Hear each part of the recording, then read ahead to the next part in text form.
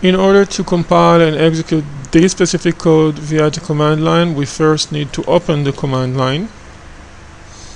I will move to the folder where this specific file is located.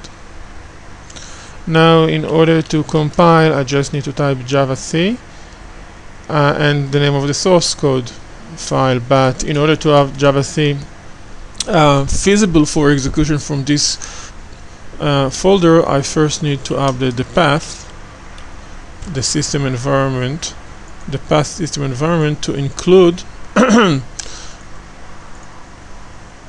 path to the specific bin folder of the JDK we want to use.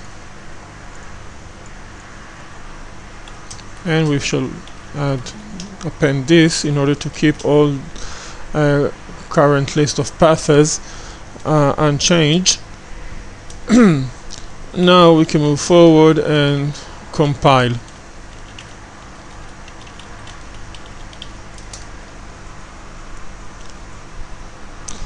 The next step will be to start the JavaDB server. Well, in my case, I have the JavaDB installed on C, and since I have some security restrictions, I shall copy it to E. I already did it, and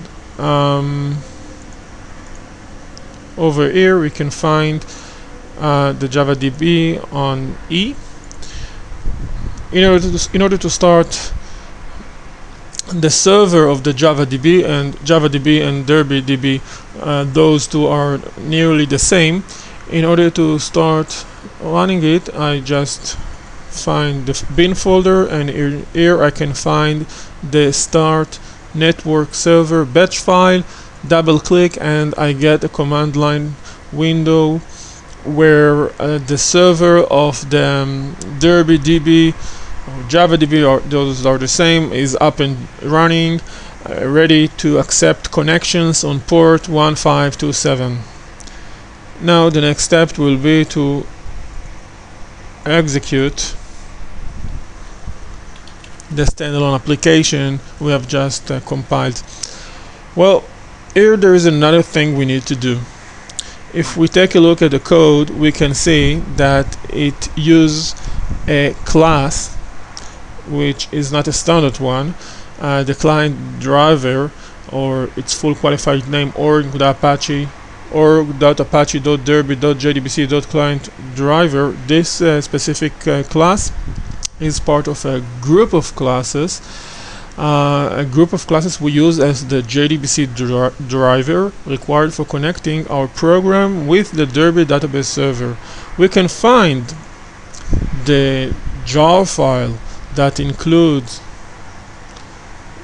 that specific file as well as all others inside the lib folder of the JavaDB, and here we can find the Derby client jar file. If you try to extract the files from this specific jar file, either using a WinZip utility or the jar utility, you shall get lots of files organized in folders. One of them will be the file of this specific class. So let's update the class path with the path to the specific jar file we want to use.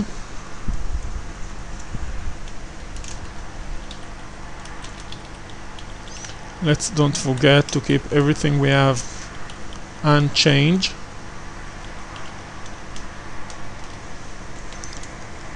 Having this change, we can move forward and execute our code.